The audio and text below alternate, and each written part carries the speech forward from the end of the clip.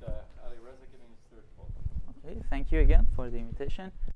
And I want to apologize from some of colleagues here because it's going to be a variation of a talk that they've heard before, but this is what I've been asked to present.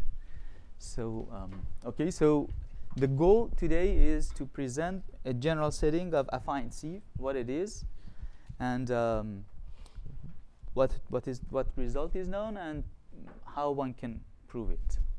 So, let me start with a historical point of view. So, as you know well, there are lots of questions in number theory that asks for existence of infinitely many primes in a sequence of one-parameter integers. So I give you a family of one-parameter integers, and then I ask, can you find infinitely many primes in that? So let me start with maybe the birth of analytic number theory, Dirichlet's theorem.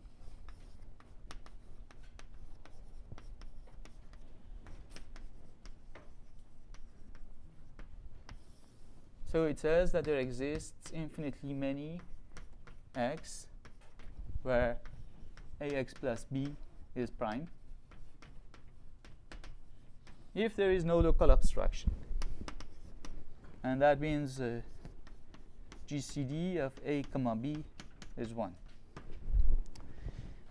So for some silly reasons, I prefer to avoid this. And instead of saying this, I can avoid conditioning a and b, but then instead of asking for primes inside z, I can ask for primes inside z joined with 1 over the GCD. Okay, it's the same.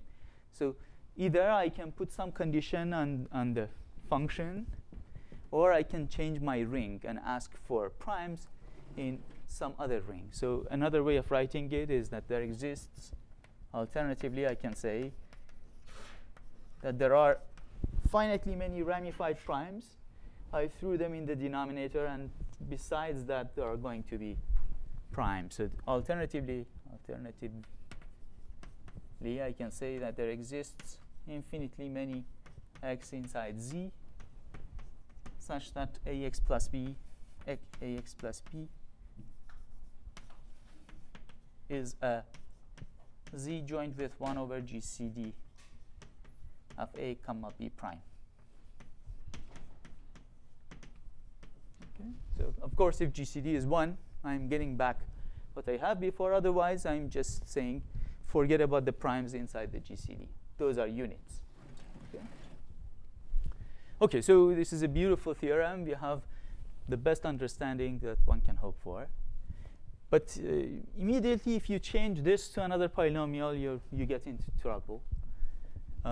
So the twin prime conjecture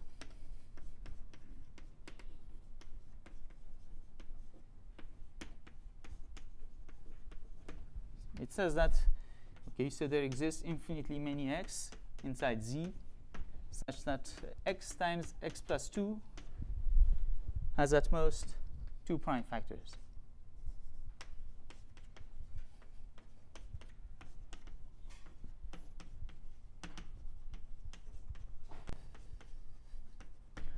So as we change it from degree 1 to degree 2 polynomials, then we immediately get into trouble. Or you can think about x squared plus 1, the Euler's conjecture, it's the same. So degree 2 already gets in danger zone. But nevertheless, sieve methods can give us a lot of information. For instance, so Brun came up with Brun's sieve in order to handle this kind of question. He got, I think, to 29 primes, and then the sieve methods got more sophisticated. And Chen proved his nice result that there exists infinitely many x, where this guy, okay, maybe not two primes, but this guy has at most 3 primes.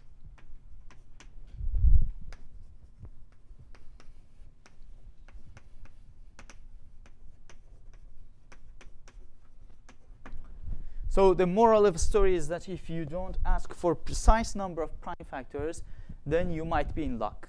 Okay, so then especially sieve methods, can help you to get the so-called almost primes. Let's look at another historical conjecture, Mersenne prime conjecture.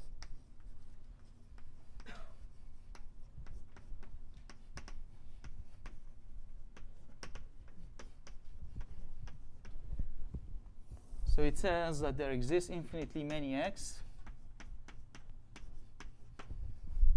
such that 2 to the x minus 1 is prime.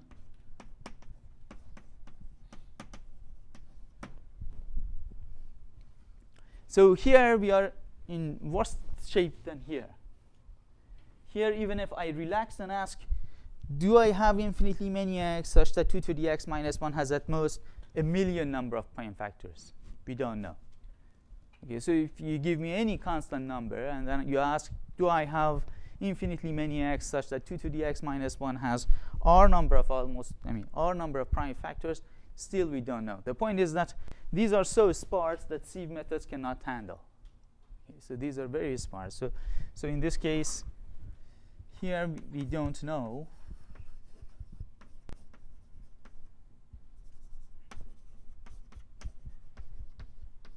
if there exists infinitely many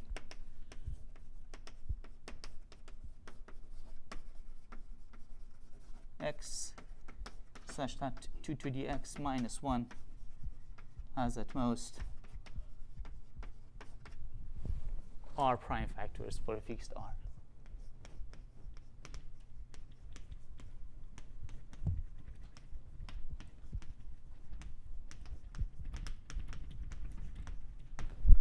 Okay, moral of the story, in some cases, even sieve cannot help us.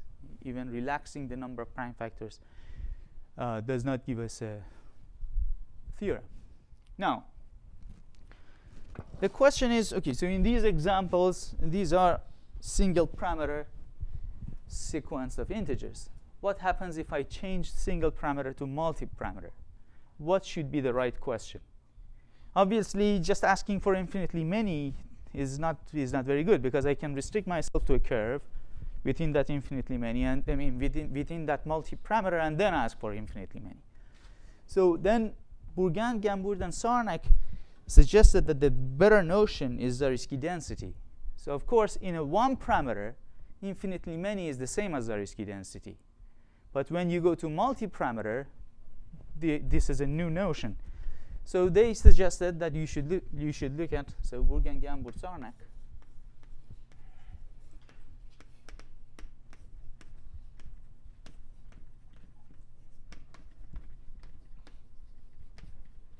Suggested that in multi-parameter setting,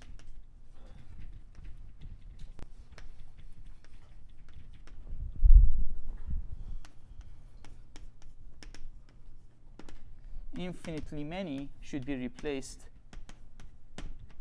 with Zariski density. Okay, what do I mean? They illustrated with a nice example. They reinterpreted Hardy-Littlewood conjecture in this form. So let me say what it is.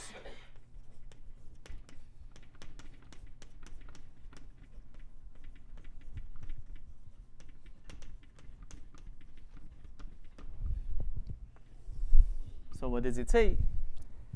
So it says, let's start with a finitely generated subgroup of z to the n. It's going to be finitely generated anyway. So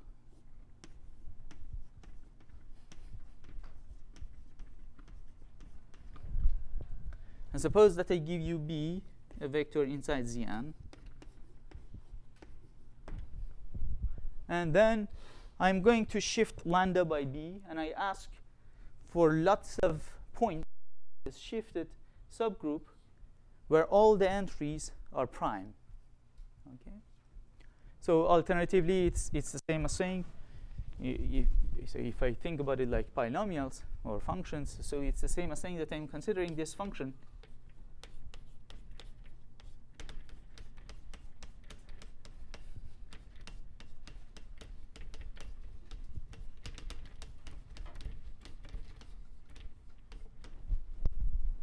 And then I look at the set of lambda. Okay, so let lambda sub r of f be the following. Those vectors of inside lambda where f sub b of lambda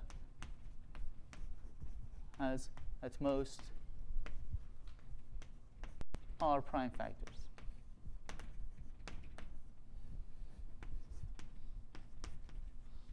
So asking if all the entries are prime or not, so more or less is about asking if this guy has at most n prime factors. So another way of looking at Hardy-Littlewood conjecture is the way that Bourgain-Gamburd-Sarnak reinterpreted it is the same as saying that is this guy Zariski dense in the Zariski closure of lambda. So that's the question. Okay. So they ask, if I look at those guys where the product of the entries have at most n prime factors, do I have this? Of course you need if there is no local abstraction.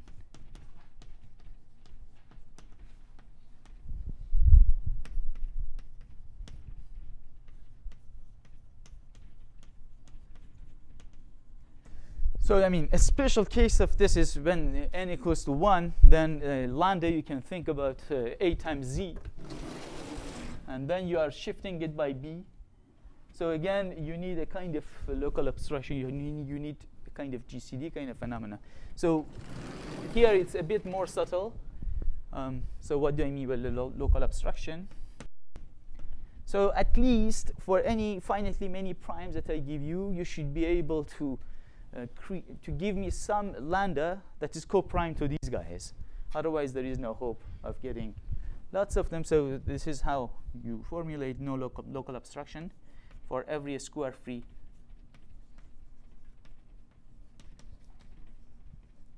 Q. You want to show that you demand that there exists some element of lambda such that GCD of this shifted value and Q is 1. Okay, so for every finitely many primes, you want to at least have some lambda whose components are co-prime to these finitely many primes. Otherwise, you cannot ask for such a thing. So under this assumption, Hardy-Littlewood conjecture can be reformulated in some sense. It's not completely equivalent, but yes. I doubt that one can prove this without proving the density one, which is the original Hardy-Littlewood conjecture. I should say that now this conjecture is actually solved if the rank of lambda is at least 2 by so green tau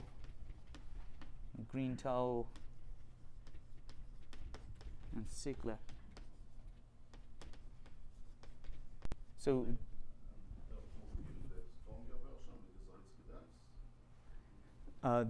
they prove the density one, which is better than this. They count. Yeah. Yeah. The density is better than this, yes. So they give the case when rank is at least 2. Of course, the historical one was for rank equals to 1, but yeah. So the twin prime, for instance, is a special case of rank equals to 1. When you take the line. Anyway, so now all of these examples are commutative. Now you ask yourself, can I formulate a setting for a non-commutative groups? So what does that mean? So here is the general setting of affine sieve. You start with a finitely generated subgroup. Say GLNQ.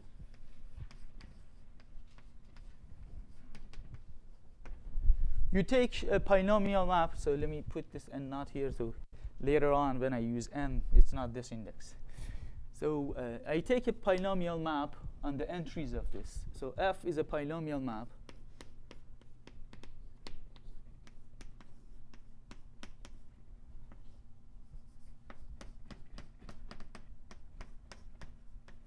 binomial function and the entries of these matrices. Then I ask myself, can I find some R, like 1 in the first example, 2 in the second example, and in this example, some upper bound for the number of prime factors, and bunch of ramified primes, bunch of local abstractions, that as soon as I avoid these local abstractions, the set of elements inside gamma, where f of gamma has at most r prime factors, is large, is Zariski dense. So that's the question. Let me write it down.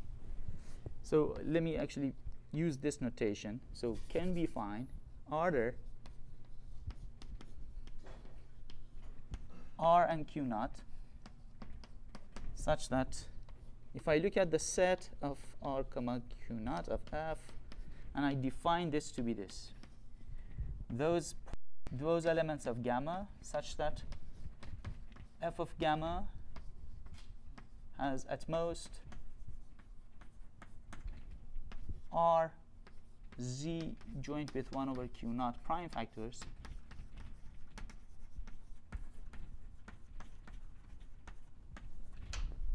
such that if I look at this set is supposed to be large, such that this is Zariski dense.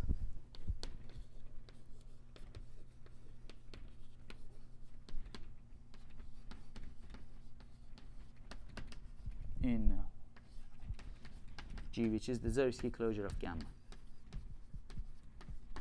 So under what conditions can I hope for such a thing? So this is the general setting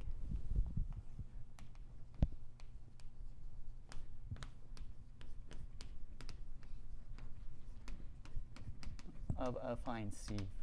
So as you can see, affine sieve is not a new method, but rather is a new setting for sieve. So it's a non-commutative multi-parameter setting for sieve. Okay, so in this kind of question, we want to ask ourselves, under what setting, under what conditions for gamma, can I hope that for any function f, I would be able to come up with R and Q naught where this happens? Okay, so it's a question about gamma in some sense.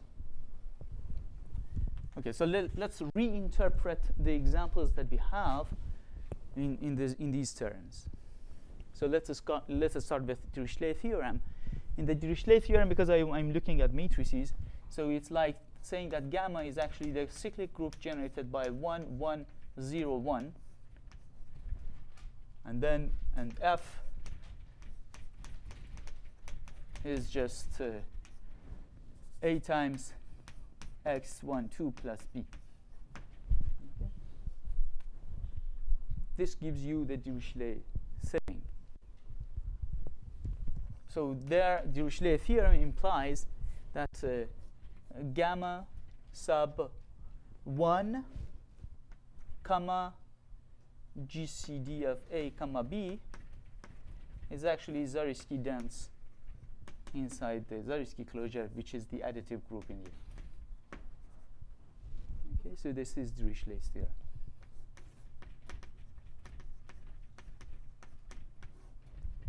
You see the precise R.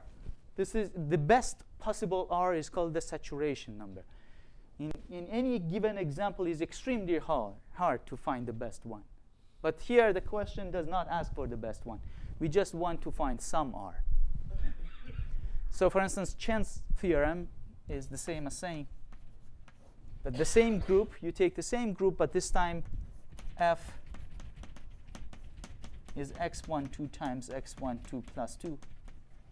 And then Chen's theorem says that gamma sub 3 and no, and Q naught is just 1. There is no ramified prime. Then this is dense. Okay, how about Mersenne prime? Mersenne prime conjecture is about this group. So Mersenne prime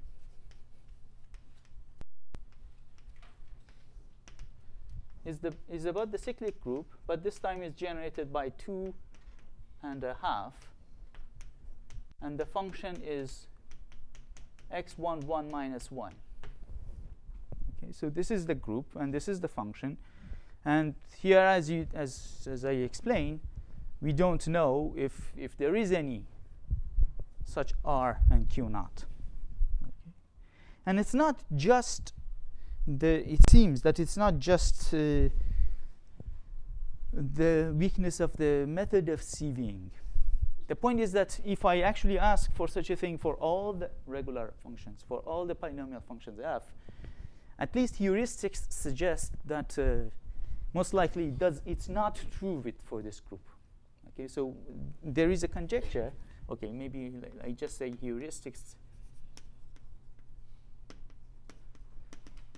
suggests, even though maybe because it's a very sparse set, a heuristic cannot suggest much, but nevertheless it does. It suggests that the number of prime factors of 2 to the n minus 1 times 2 to the n minus 1 minus 1 goes to infinity, as n goes to infinity. This is the number of prime factors, number of distinct prime factors.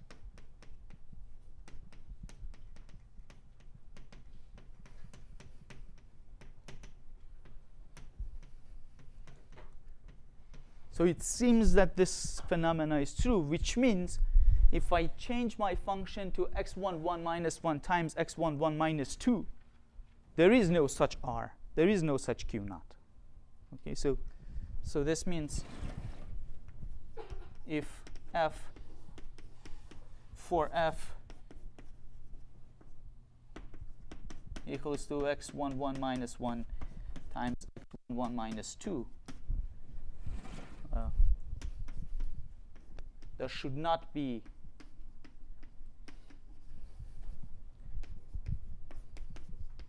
any R and Q naught for which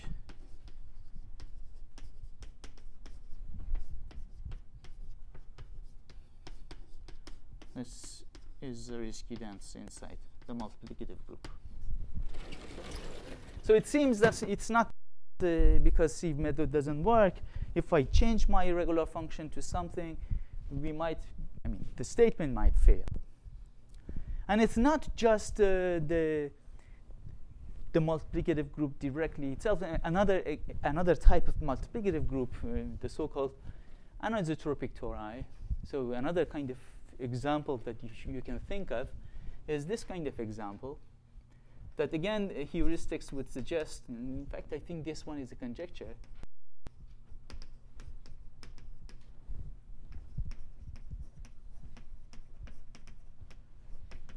Okay, so there is this conjecture that there are infinitely many n where f is the Fibonacci number, is prime. But then there is another conjecture in the other direction, that the number of prime factors of even indices Fibonacci actually goes to infinity.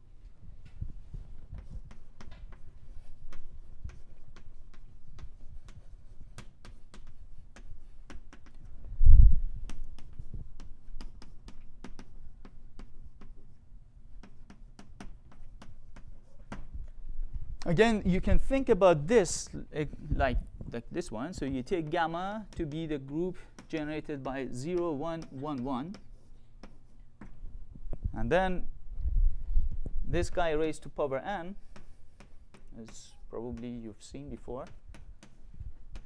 is the n minus 1 Fibonacci, n Fibonacci, n Fibonacci, n plus 1 Fibonacci. And if you take your function to be traced times fn, or so x sub 1, 2 times x sub 1, 1 plus x sub 2, 2. Then when you plug in gamma to the n, you get a f to the n. So again, this means that for this function, it seems that there is no such R and Q naught, because the number of distinct factors is going to infinity. So you cannot have infinitely many such n's. So the generator, the function if you square the generator, then you can just take that's right. 1, 2. If I square, so you mean if you look at 2n, that's correct. Yes, maybe that's better actually, because then I do not have to take the square root. Okay, so let's do that.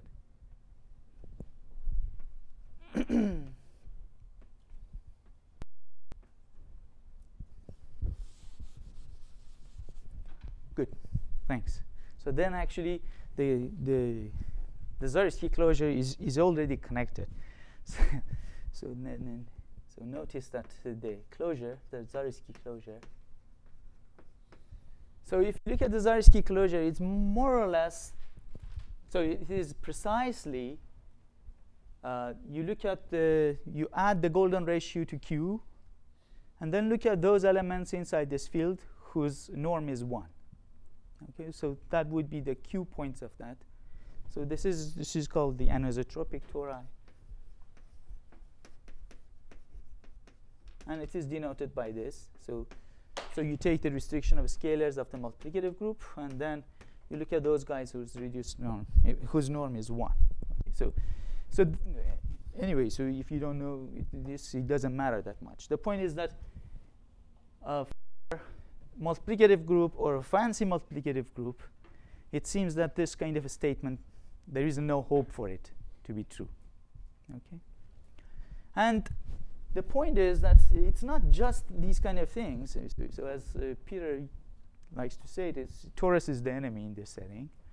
But it's not just a tori. The point is that if, as soon as you have a character from your group, as soon as you have a homomorphism from your group to a multiplicative group, then if this multiplicative group has a bad polynomial, you can pull it back and get a bad polynomial for your algebraic group. Yes? If your Zariski closure is generated by unipotential expected If I will tell you what we expect, yes, yeah. I mean, what we expect, in fact, what we do know is to be true. That's a theorem. Yeah, I will write it down.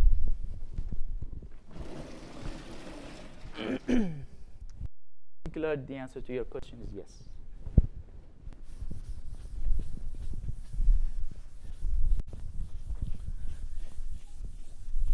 So what I just said is that it seems this condition is to be necessary, that your G should not have any character.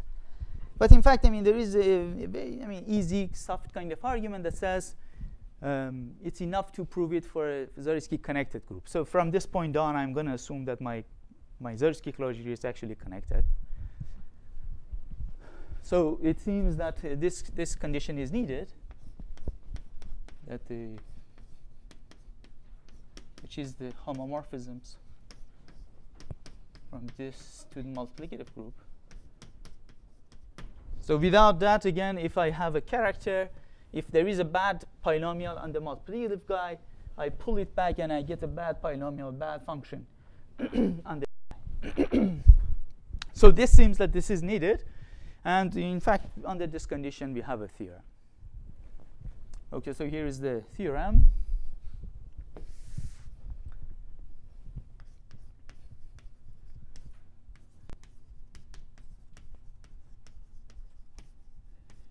So it says that if, okay, let me start again. Okay, so gamma is a finitely generated subgroup of GLN, and G is the Zariski closure.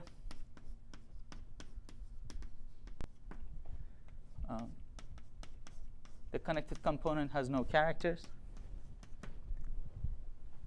Then for every function. So one thing that I have to say, I started with a polynomial function on all variables, but at the end of the day, I'm interested on the values of this function on gamma, which means I'm restricting f to the Zariski closure of gamma at the end of the day, and that's called regular functions on G. So essentially, I have to look at the regular functions on G. And if my regular function is entirely 0 and connected component, I don't care. So this means in here, this should be non-zero divisor, or yeah, so non-zero divisor. If it's connected, it just means that it's not 0.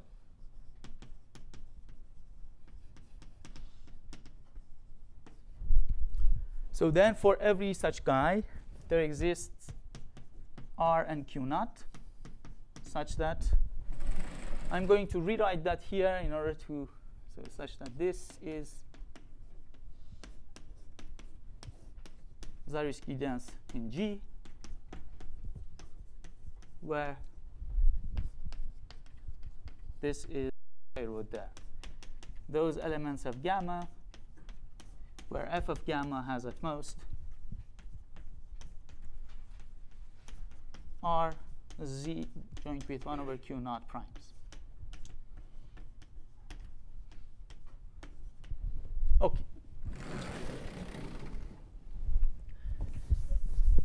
What Bourgain-Gamburd and Sarnak had already proved, and which is more or less most of the work, is the following.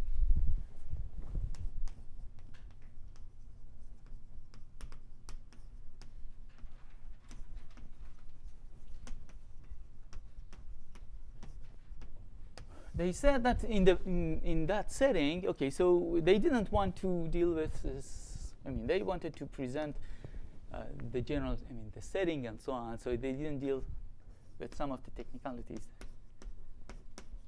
So they started with inside Z, and they, instead of localizing, they already assumed that the function f does not have local abstraction.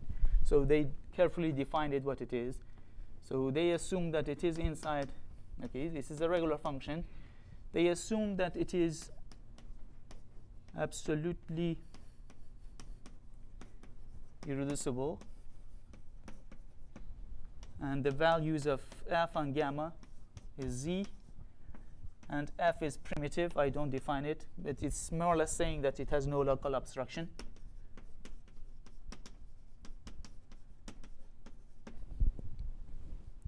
And this is the main distinction between these two statements. And they assume that the action of gamma on the product of GL and ZPs has spectral gap.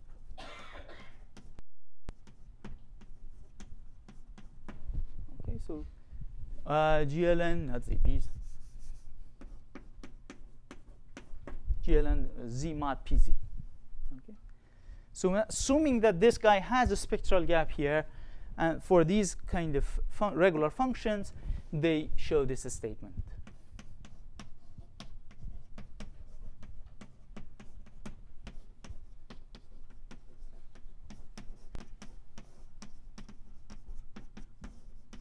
Okay, so yeah,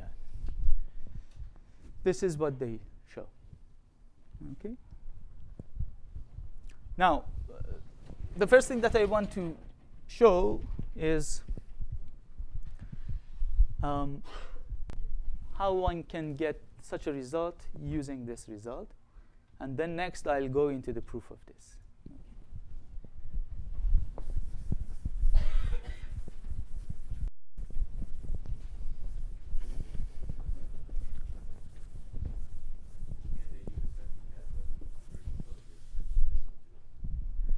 I mean, they prove this, and then they prove a spectral gap in the SL2 case. And as a consequence, they get unconditional statement for when the Zariski closure is SL2. That's actually why they prove a spectral gap. Not, I mean, they get a spectral gap, okay, not for prime modulus, but rather for square free modulus. Because for sieving, they do need a square free. So that's like saying getting a uniform spectral gap for this. Instead of that, they need a spectral gap for the product. So that's the distinction between prime modulus and a square free modulus. Yeah, so that's actually a good part of the article is about that spectral gap for SL2 of orbital square free modulus. But yeah, so yeah, I'm not. Yes, yeah, so today's talk is going to be on the about the first part of the article, which is the affine sieve.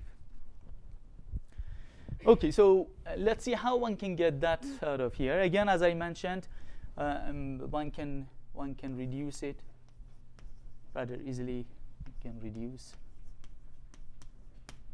to the case where G is connected. So I'm going to assume this.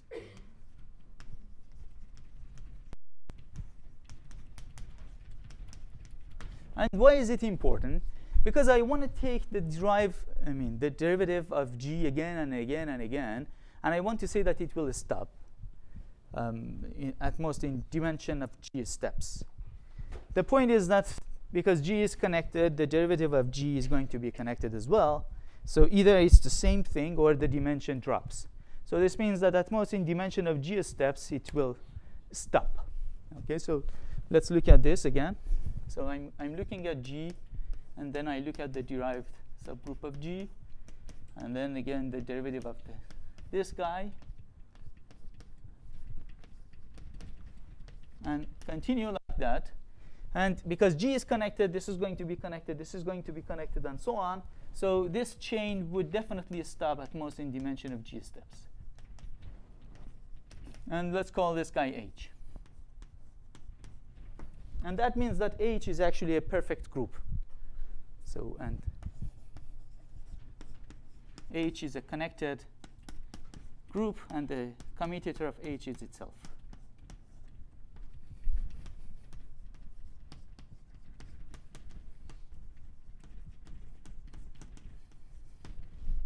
Okay, so I repeat this again and again till it actually stops, and you can call this guy the perfect core of G, if you wish. Okay, so we have this kind of sequence. So H is a normal subgroup, and the quotient, and then I have to tell you something about the quotient. So what do I know about the quotient? The point is that any group G that I give you, any algebraic group G that I give you, if you do not know, you can actually write it as something reductive. So let's call it L, semi-direct product, something that is unipotent. This is unipotent, which means you can upper triangularize it with 1 on the diagonal. And this guy is reductive, which means you do not have any unipotent normal subgroup. When I tell you that G has no character, it means this reductive guy is actually semi-simple. It has no sense. Okay? So this is in fact equivalent. When G is Zariski connected, this is equivalent to say that it's semi-simple. Okay, let me actually write it as L.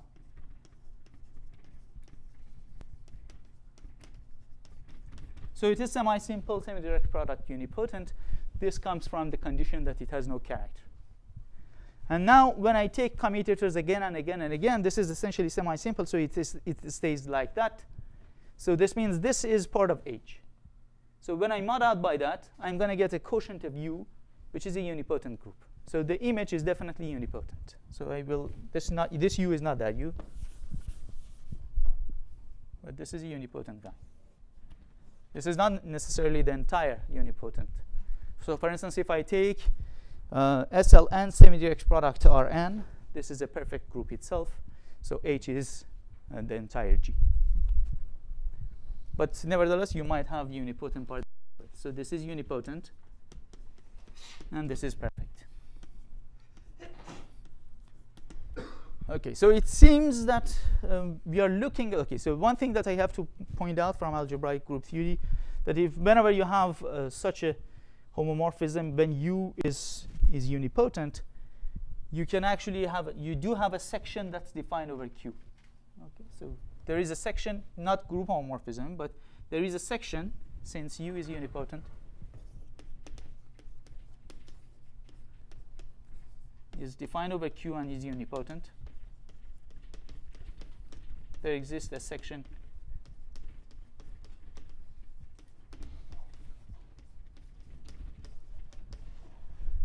that's defined over Q, which means not as a group, but as a variety, G can be viewed as product of H and U. Okay, so as a Q variety, you can think about it like that. So it seems, okay, so it means that I can view G, I can think about U as base, as my base. And then on top of each point, I have a fiber that's essentially a perfect group. Okay. Now, what I'm trying to do, I'm trying to separate my problem for unipotents and perfects. And if you remember from yesterday, for perfects, we do have a spectral gap. Okay, so then I'm going to use Bourgain-Gamburd-Sarnak method to deal with each fiber. But I want to glue these fibers together, so I need a stronger result than this. I need a control on R and Q naught, so that they don't vary much on the fibers, and a stronger result on the base, so that I would be able to glue these things together. So let's write down what I'm trying to say precisely. So as a variety, as a cube variety,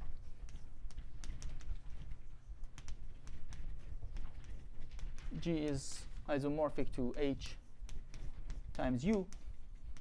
So what does that mean? This means I'm given a regular function, f on G.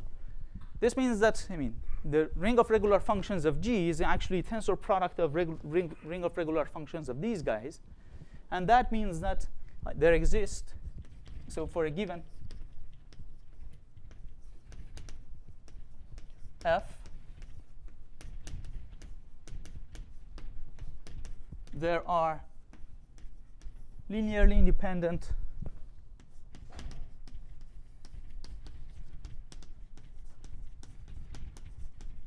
functions, regular functions on Q on H, and regular functions on U,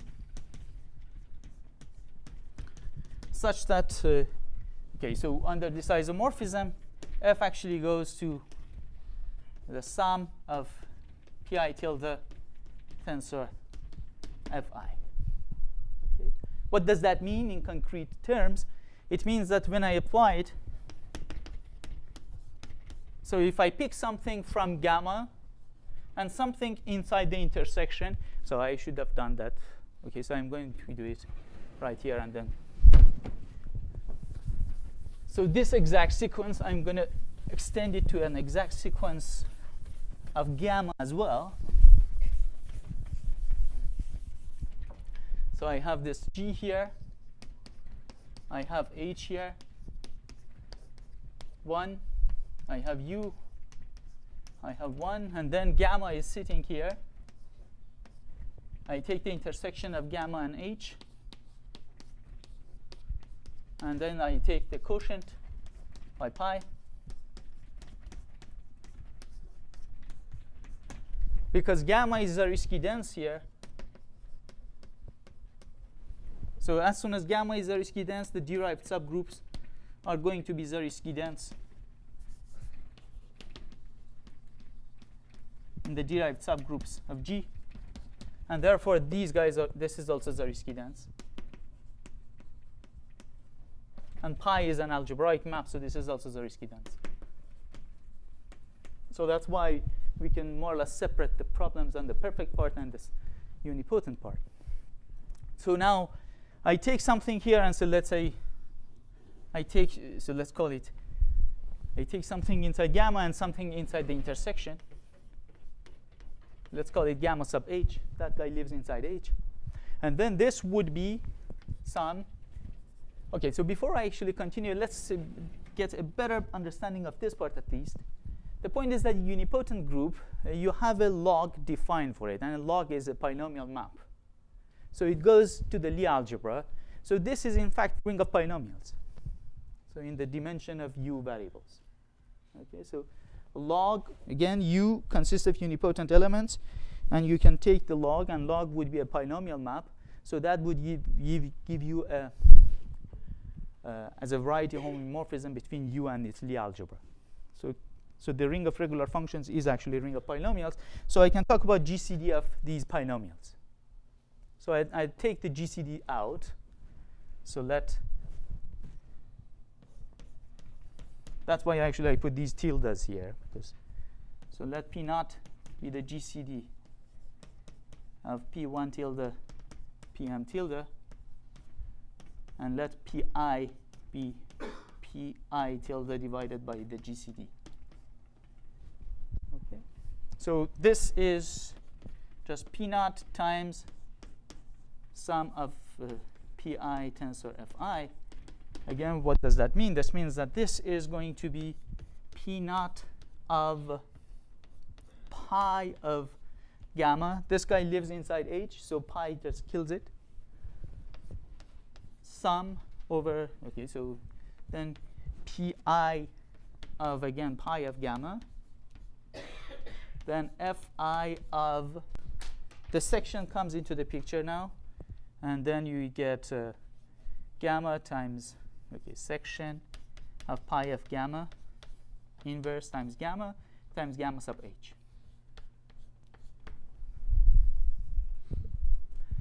So this means if I fix my base point, I get a linear combination of shifts of fi's. Okay, let me again write down what I just said. Have this picture in mind that I'm viewing my G as a base of U, and then I have fibers. Each fiber is a shift of H.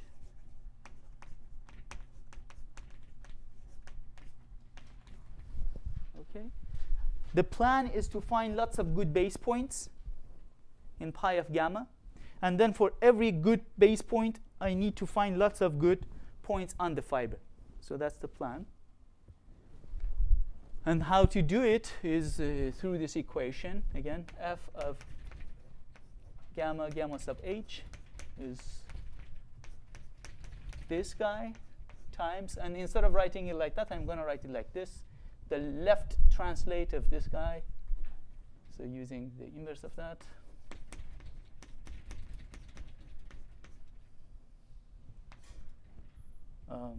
Of this linear combination.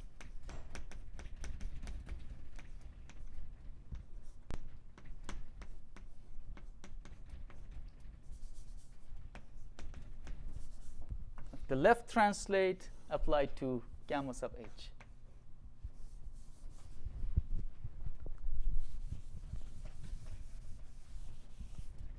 Okay, so now we are getting too technical maybe. So let me write down the statements that we need to prove the result. So we need a stronger result for unipotent guy. So here is a theorem for unipotent. Again, this is due to myself and Sarnak. So it says that if I start with a, let's say, delta, a finitely generated subgroup of a unipotent group, and it's not enough to deal with a single regular function. We need to deal with a bunch of them at the same time. So these are the guys. So these pi's and this p naught. So p naught definitely should not have lots of prime factors. Pi's are co-prime, and then the value of pi's should be almost co-prime. Okay, so these are the things that we demand. So let's write it down. So for given this, for every p naught and p1, pm in the regular functions of U, assuming that GCD of p1 dot pm is 1, we can show that there exists R and Q naught such that the set of elements inside delta, where first of all P naught gamma has at most R Z 1 over Q naught prime factors. So far it's the same as the previous picture, prime factors. But we need this extra condition that here we knew the polynomials were co-prime. Now we demand that the values would be co-prime. So the values at gamma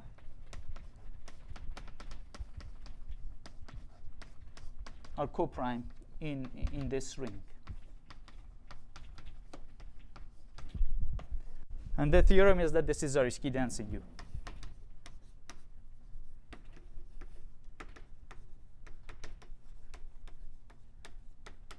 This is not very, it's just a careful induction using Maltsev theory of unipotent groups and Brunn's combinatorial sieve.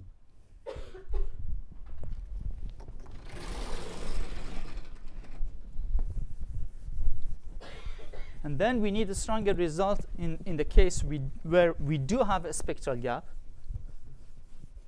meaning in the perfect case.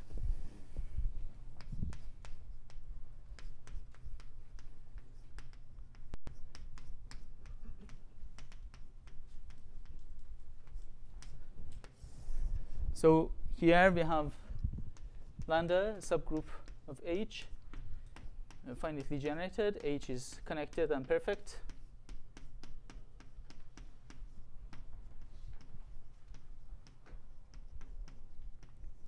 As you can see here, we should work with finitely many regular functions at the same time. So we take finitely many regular functions.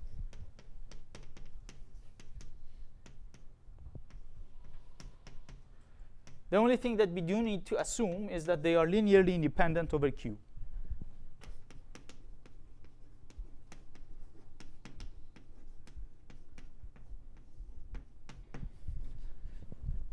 So under this assumption, we can find R and Q naught where they work simultaneously for all the linear combinations and shifts of these guys.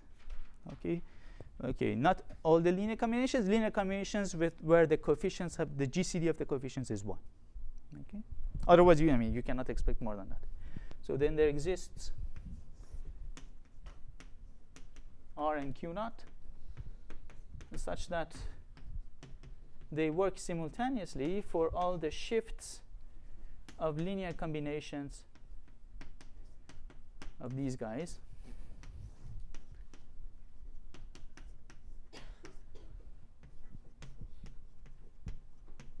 Where this is a primitive work. So GCD of C1 dot Cm is 1